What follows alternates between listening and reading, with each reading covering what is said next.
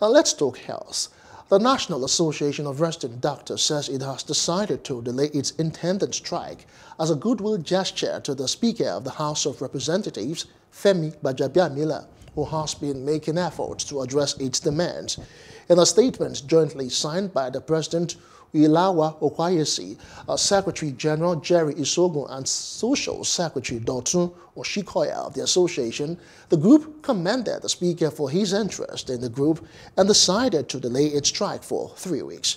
According to NARD, the Speaker deserves a special commendation for the uncommon interest he has shown to matters affecting the association and for the promotion of healthcare delivery in the country.